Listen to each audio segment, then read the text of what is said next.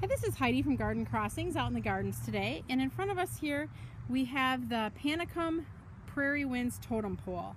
Now these are not fully mature plants because they are new for 2018, but I wanted to just show you here in the garden what they look like as far as the habit. Just understand that they are going to get taller, approximately 5 to 6 foot tall. But when you look at this plant, you can see how it has a nice columnar habit, nice and straight up.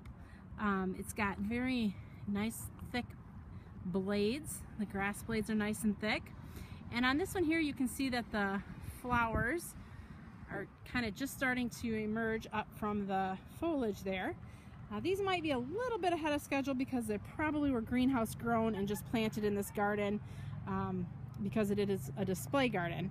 But mostly today I'm just wanting to show you the habit of this plant so that you can see that it truly is a nice, upright, straight plant. This is Heidi from Garden Crossings with PANICUM Totem Pole.